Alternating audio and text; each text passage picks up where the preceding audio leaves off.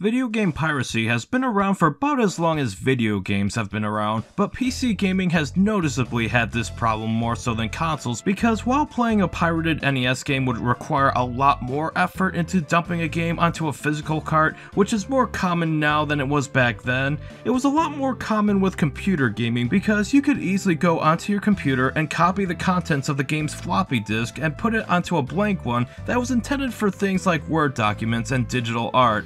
Basically whatever you needed stored. So of course, these scurvy software pirates are the ones who would make a copy of the software they bought and sell multiple copies of it for much cheaper than full price and eventually make a profit. But others were just like the kids in the educational video called Don't Copy That Floppy. Buckle up folks, because we are about to embark on a journey through time to the cringe of yesteryear with Don't Copy That Floppy. I am Alec the Psyquestian Gentleman, and let us begin this video, shall we?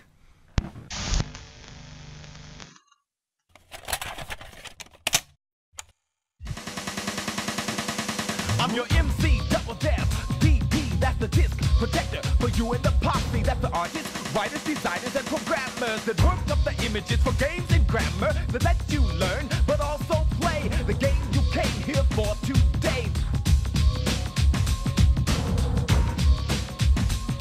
Now I know you love the games. Before finding its way on YouTube, this was actually shown in many schools during the 90s, and this doesn't honestly surprise me because this, my friends, is corporate propaganda run by the Software Publishers Association and was made in collaboration with the Educational Section Anti-Piracy Committee, the Copyright Protection Fund, and Velarde Films. I'm not saying that software piracy isn't a victimless crime, as it does negatively affect artists who need sales profit to stay afloat in the capitalist modern world of today, and some of the points made in the video are valid, but the way this entire video is framed seems to be omitting a lot of valuable information and fails to address the other factors of copying that floppy. So this educational video begins with these two kids playing a multiplayer game on their school computer, even though the girl is doing nothing and the boy is hammering the keys randomly, getting frustrated, and somehow loses to her. Again, she's not doing anything. Like, what the hell? This is almost as if this scenario was written by someone who doesn't know how multiplayer games work, and it even stumbles on its own continuity in the end, whereas despite in the beginning, the kids would have to play their game another time as the next class is about to begin, they not only play another round 8 minutes later after the rap section of the video, but now she's joining in at the hammering of random computer keys, ruling out that they were playing a turn-based multiplayer game akin to the original Super Mario Bros.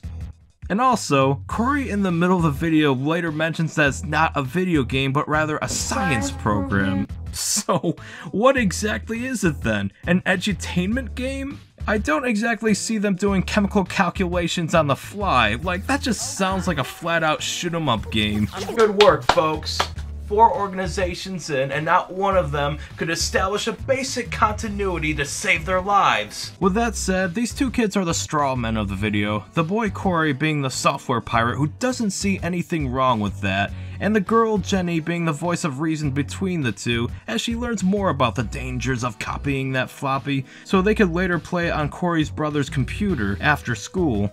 And next thing you know, the taxpayer-funded computer glitches out and somehow plays a full-motion, uncompressed video in front of the kids back in the day before DVD-ROM was even a thing. And the video introduces the rapper named MC Double Def DP, played by Emmy Hart, and he is the one who provides the main arguments of the video. In the first 3 minutes, he raps about who he is, being the disc protector for you and the posse. The posse, of course, consisting of artists, writers, designers, and programmers, because of course they are. If you want to be hip with the kids, you gotta describe the people who you're defending as the posse. I gotta give this organization credit. It wants to be hip with the kids, and what better way than to reach the 90s kids than by delivering an educational message through a rap about software piracy. It's corny as hell, but it has my full attention, so it at the very least succeeded in that regard. I mean, it beats having a lawyer come into class and talking about the boring legal mumbo-jumbo surrounding copyright law and how software piracy violates that. But 1 minute and 41 seconds in, DP makes a slippery slope fallacy in response to Corey's denial of the harms of copying the floppy. You say, I'll just make a copy for me and a friend. Then he'll make one and she'll make one, and where will it end? One leads to another, then 10, then more, and no one buys any discs from the store, so no one gets paid and they can't make more. The posse breaks up and that closes the stores. Don't copy that, Floppy. The problem is, DP states if everyone made a copy, then no one would buy the software from the store because everyone is making copies. While it is valid to state that owning pirated software with no intent to buy it later on is lost profit that's needed for the publisher to stay afloat, going to a doom and gloom scenario where no one would buy the game is completely false. Otherwise, it would have happened already. Because even though piracy can and will prevent potential sales, the slippery slope fallacy implies that no one will actively go to the store and buy it, as if the pirated copies make the ones being sold cease to exist, when that's not really how it works at all. People are complex, and some have the resources to buy the software, while others like Corey are on a shoestring budget. Even though he had money left over from Christmas, making this whole thing just pointless. I'm not sympathizing with the software pirates at all. If I was making a video game and sold it out on the market, I would try to prevent it as much as possible, but not to the point where I'd tell flat out lies. I would just offer something better than the competition, achievements, cloud saving, all the necessary things, rather than be like Sega did for Sonic Mania and implement de novo DRM. So I am simply trying to establish why retail software can still thrive, even if there is a pirate market out there. For one, given it's illegal, less people will be inclined to deal with the heavy fines and or imprisonment. And two, how is it going to end the computer age? Like, that is some next level fear-mongering. And I just find it rich how he includes Tetris as a game that's gonna fail, because while creator Alexei Pajitnov did emigrate from his country to take control of his creation, it was originally made in the poster child of communism, being Soviet Russia. Would someone care to explain to me how a computer game for comrades made by comrades is going to fail when the Soviet Union itself owned Tetris originally? He did eventually get the rights to it, and now it's on more consoles and computers than I have cans of expired albacore tuna, which is a lot. Yeah, even with pirated copies of Tetris going around, Tetris isn't failing anytime soon, even if it's no longer for comrades by comrades. Same with the other software mentioned, because the fact that these games are celebrated en masse to this day goes to show that they didn't fail despite software piracy happening in the time of their prime. I mean, good luck playing Carmen Sandiego without that encyclopedia. So I know it's hindsight logic from a 2021 perspective, but this video came out in 1992, and computer software has been around for over a decade, so this isn't anything new, and if a dark age would come from video game piracy, then guess what? They'd already be experiencing it instead of prophesizing this supposed upcoming dark age. Anyways, the next 2.5 minutes features people who work in the programming field for a living, as well as a lawyer, but the programmers are all from AOL, and while Craig's insight on Neverwinter Nights is welcome, the rest of them don't really say anything compelling in the case against piracy. Like, oh cool, instructions manuals, warranties, and upgrades. That would have been something to build off of, but instead, the lawyer gets to her scared straight portion of the program saying we will go to jail if we copy that floppy, cause you gotta love them scare tactics. I get it, they need these jobs to survive, it's their passion. I'm not criticizing this portion for that specifically, I'm more so curious as to why these programmers are all from AOL. Like, couldn't you get several programmers from different companies? Like, AOL was extremely successful back in the 90s with their online service completely unrelated to the sales of software. I would have preferred interviews by people from Sierra, Apogee, Epic Mega Games, LucasArts, or even id Software. Especially Apogee, as they innovated the shareware distribution method, whereas the first part of a full game was released completely for free, and you could copy it and share it with your friends, and usually at the end of the first part of that game, there would be information as to where to purchase the full game.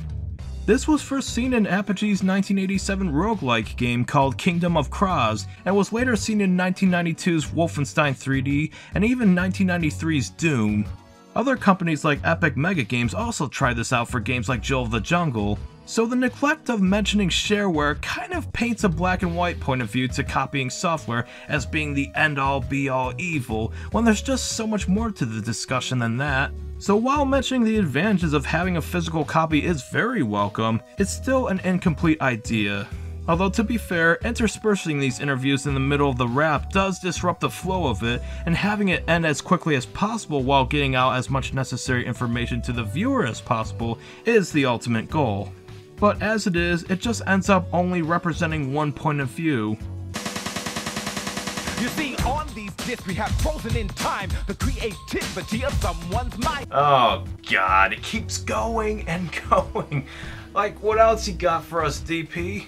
DP starts up again with a point about how creativity is protected by law, but it falsely equates creativity with the product being sold in question, because there are developers and there are publishers. The developers are the creative ones, while the publishers pimp out their games and make most of the money. And while there are developers who self-publish their own software, a lot of the software is sold by other publishers, and in the 90s, programmers are at the whims of the corporations they work for. I mean, sure, some publishers do treat their developers with dignity and even reward them with bonuses and other benefits, but others, not so much. And sadly, that's still the case to this day. This video pretends that all software is controlled by the creator and ignoring the more disturbing reality that the corporations actually reap most of the harvest. I also hate how 6 minutes in, he equates software piracy as going to the store and just taking something. Like, that is not only a false equivalency, it's intellectually dishonest. If I go to the store and see a gallon of milk, I would buy it and use a duplication device to make hundreds of gallons of milk. Well, I own the milk I duplicated, and I did buy it with my own money, so that business relationship has ended. And when I own something, I can do whatever I want with it, within legal reason, of course. I'm not saying that's morally right, as corporations would stop buying milk from farmers if their product doesn't sell, but this is the only similar instance of software piracy I could find, and it's based on fantasy. So if anyone that you know keeps using this tired analogy, just give them a swift dodge on the forehead with the palm of your dominant hand. Gotta love how Corey actually makes some sense about these companies having lots of money, and they keep hammering home how it's illegal to copy that floppy, and the kids are all like, I'm too young for a life of crime. But DP reiterates the point of view of how if we keep buying it, then the developers will keep on making them, and then he pixelates out of existence saying, see ya, I'm outta here. And while he is the charismatic presence that makes this video a lot of fun to watch, he overall keeps pushing a lot of underbaked points that only give off the illusion of weight thanks to several sections of the video dedicated to telling you how illegal it is. And they never speak of shareware or even mention the free software movement, whose focus is to guarantee the rights of software users like you and me. Some of these rights they propose include the right to run the software, analyze it, modify it, and share copies of it, which is the perfect counter-argument to why people should copy that floppy. It doesn't mean that developers can't make individual product keys to prevent sharing of the games with others. They could make their own disk formats, and people would have to buy a separate disk drive for it. But this group rather focuses on promoting the rights given to product owners. It's not anti-software developer, but as this video is, it only showcases the point of view of the software publishers, which while it does benefit the artists, it mostly benefits the CEOs, the executives, and the investors more so than the very people bringing these creations to life. With a few exceptions, of course. Although I do miss when software was locked behind individualized product keys rather than hardware damaging DRM, like today's anti-piracy software like de novo DRM, as I've previously mentioned, which makes it difficult to play a game without an internet connection. There's a right way and a wrong way to go about protecting your product, and Gabe Newell did say something to the extent that if you want to beat software piracy, you have to offer a service that is better than anything the scurvy software pirates can provide. Arrgh, curse you when your clout saves, Gabe Newell, but I do respect you, laddie. And that's a lesson something like Sonic Colors Ultimate could take a few notes on, since that game is worse than an emulated version of Sonic Colors for the Wii, which you can play on Dolphin on your computer. So despite this video being dishonest and cringeworthy, I did enjoy it ironically. I love the performance by Emmy Hart as DP, and the special effects are so 90s, it's freaking charming. They definitely put in a lot of creative effort into the editing. Dare I say it looks better than the sequel? Yes, cherished viewers, after getting a resurgence in popularity thanks to YouTube and Google Video, it got a follow-up video called Don't Copy That in 2009. And holy crap, it is much worse than the original. Like, jeez, this is not even fun anymore. This is just dumb. This video begins roasting the original for not only its campy nature, but also no longer applying in a floppy-less digital age where you can literally just download an entire game to your computer just like the protagonist of this video, even though that main menu does not look like any game from the current age of 2009. And the reason why I don't copy that as much worse than the original is because they doubled down on the punishment aspect of illegally copying software. He made a couple of flips, he thought his game was unlocked until the uniform man came at his door with a knock. Now he's got nothing to say, he's petrified and he's shocked. He was the king of the town, now he's the laugh of the block. Don't copy that. What? Why? Don't copy that. What? Why? Don't copy that. What? Why? Cause it's not just a copy, it's a crime. Cause it's not just a copy, it's a crime.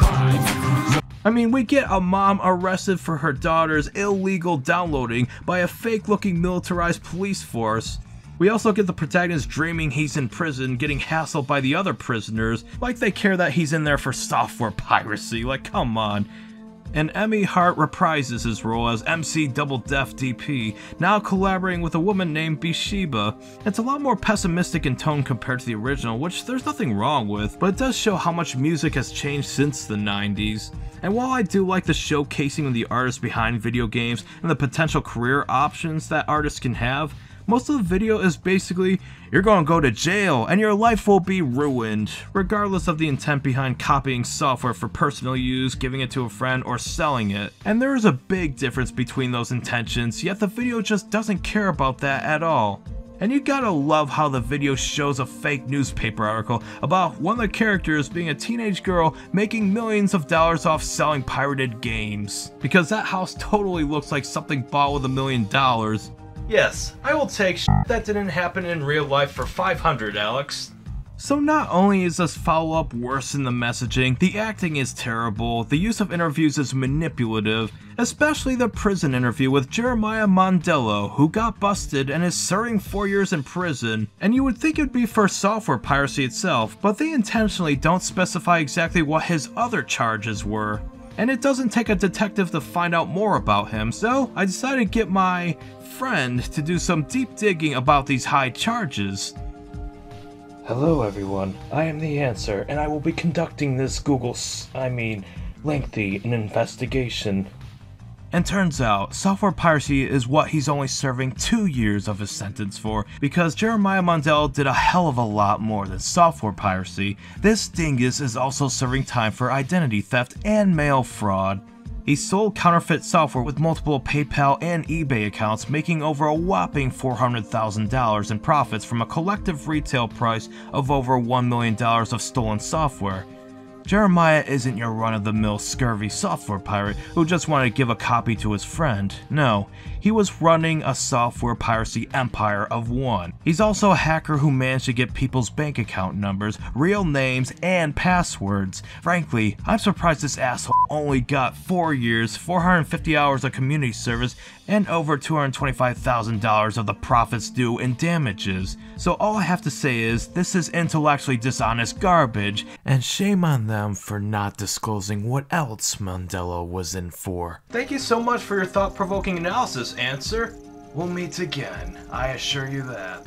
Software piracy is a complicated subject to talk about, and making it digestible for elementary school audiences is no easy task. But by presenting copying software as an unconditional evil, it doesn't educate, but rather brainwashes the kids, telling them what to think, rather than using it as an opportunity to explore this issue further and present their arguments in class, including the use of copying for not only shareware software, but open source software as well. And you just know these videos are very one-sided if the educators they were designed for are also criticizing them, like in this New York Times article I found from the 90s. Especially lower-class school districts that need to save as much money as possible with making copies of educational software so all students would be able to use the computer to enhance their learning experience. I know some would argue that the city should then increase funding for schools, but I've lived long enough to know that the things that should be done are rarely the things that can be done, especially by a governing body that cares more about the interests of lobbyists rather than the rest of the population it affects. Well, both of these videos definitely fail to explain the opposing points of view, which is why I'm doing it. You know, it's crazy. With the rapid changing climate of the computer world, it's crazy how many of these arguments are very similar to the ones made today, if not the exact same. Regardless of whether you're for or against copying that floppy, I am Alec the Psyquestian Gentleman, and I just copied that floppy. That's right, I just copied the floppy of a video game I got with my own Xmas money. What are they gonna do? I mean, it's 2021, right? They can't arrest me for copying floppy disks. Nobody cares about that. Steam is what it's all about, right? Well, folks, as a result of copying that floppy, I'm in the slammer. Until my lawyer Evan gets me out of this crap hole, I'm gonna have to find something to do because there's nothing for me to review here. No good movies around, there's no video games, so I could take Bubba's dance class after lunch, but rumor is he's a very mean square dancer from Tennessee and he got in here for murdering a contest judge, so I do hope things go well. Seems like a nice guy.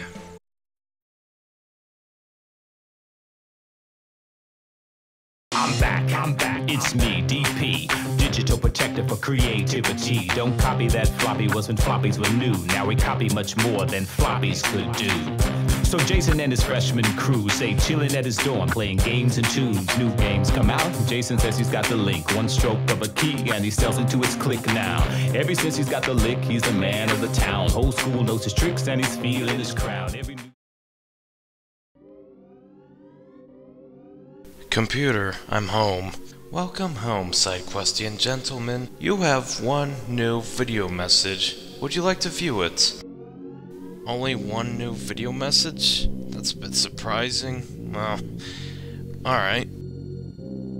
Hello, Psyquestian Gentleman. 'Tis I, Fetcher Claus, here to bring you special holiday greetings. You know what? I think I might have something for you. Hold on a second. Oh, yes! A special gift from my minion, Buggy, my little four-legged friend. He's not here right now. It's past his bedtime. But he did want me to leave this for you. What could it be?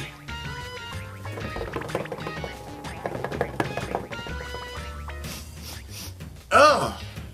Oh, what the hell is that? Oh! Oh my God! Okay, now I understand why it took him a couple of days for him to put this in the box. Well, I guess I just wanted to say Merry Christmas, you son of a bitch. Good day. Okay, that explains this box on the porch. What the hell is it? Oh my God, how the hell did this get through Gateway Customs? I believe that has been shut down with the whole multiverse-wide government shutdown, with the Psyquestian government not agreeing to new terms. Would you like me to dispose of it? Please do. This is freaking disgusting. Very well then. Would you like to renew your firewall subscription? Your services have been expired for the past 3 months. Oh crap, I forgot to renew that. Oh jeez, I just hope no interdimensional hackers have been trying to get through the gateway.